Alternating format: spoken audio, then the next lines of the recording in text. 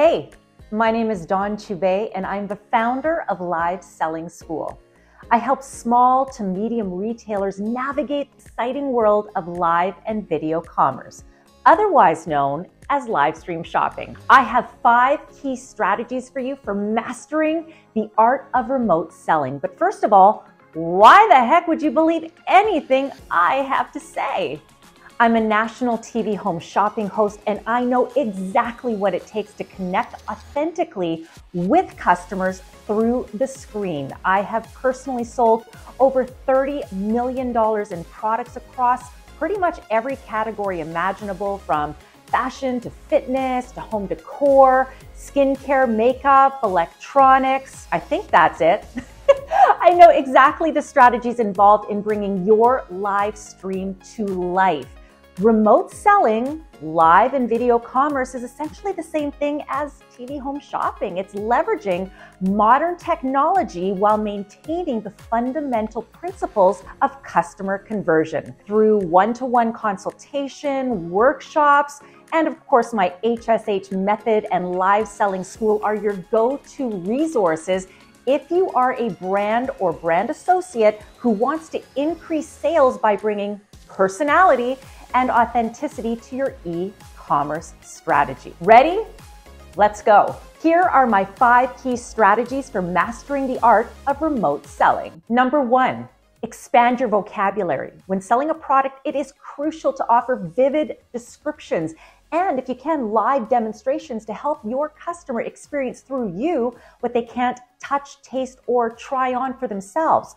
If you're selling a cashmere sweater, for example, you're going to have to remember that remote selling doesn't allow you to have them touch it or try it on. So when describing the softness, you have to be a little bit more creative than using such a subjective word, right? We all have a different idea of what soft is.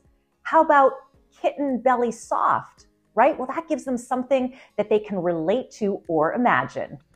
Number 2, leverage authenticity and build trust. Trust equals sales. One of my strongest categories as a TV home shopping host was beauty, and I think a lot of it had to do with the fact that I wasn't afraid to be vulnerable, to demonstrate my own personal transformation, and also to show the customer that yes, it was possible for them, but also to show them how easy it was to do for themselves. Basically, if I can do it, so can you. So before selling makeup, I would always show a picture of me before with no makeup on.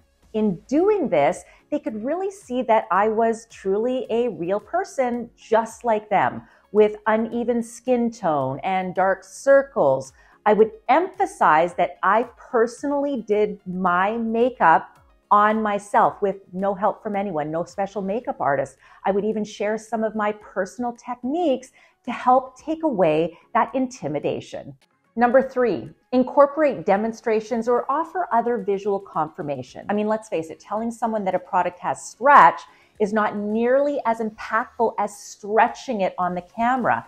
Telling someone how simple it is to make a fancy coffee using the machine you're selling, it isn't enough. You need to not only show them, but you can also go through that extra step in describing how that finished product tastes and how it makes you feel. See strategy 1. If there's nothing to demonstrate, remember you are doing remote selling, so use all the tools in your toolbox. Use other visual elements like graphics. All you have to do is share your screen. Number 4, work through the layers of why. Dig deep into the reasons why a customer might want or need your product. Understand their motivations and address them thoroughly. For example, if I were selling a red lipstick, I would formulate my pitch, the hook, the CTAs, the permission to buy, the objection handling, the proof. You get the idea. Imagine the customer countering every statement you make with the word why. You need this red lipstick. Why? Because it's universally flattering on everyone. Why? The formulation works with your own pH, so it automatically becomes that perfect for you red. This one tube works for all skin tones. No expensive trial and error. Okay, why do I need a red lipstick? Well, studies show that the color red gives people confidence. Why does that matter? Well, who couldn't use a little more confidence? And it doesn't have to cost a lot to get it. You might not be able to afford a red power suit, but a lipstick that makes you feel like you can take over the world? Add to cart! And by the way, you can go down as many layers of why as you like. And finally, number 5, optimize your selling environment. The virtual environment, it's not just a platform. It's a crucial part of the selling experience. So pay attention to your background. Make sure it's clean and professional. And obviously that's a sliding scale depending on your business. Use proper lighting to make sure that you are well lit and visible. Also notice, right? I have a microphone, so get the best quality sound as you can. This helps create an engaging and trustworthy experience for the customer. How you do anything is how you do everything. Wear pants instead of PJ bottoms, and unless you wear bare feet to an in-person meeting, consider wearing your shoes.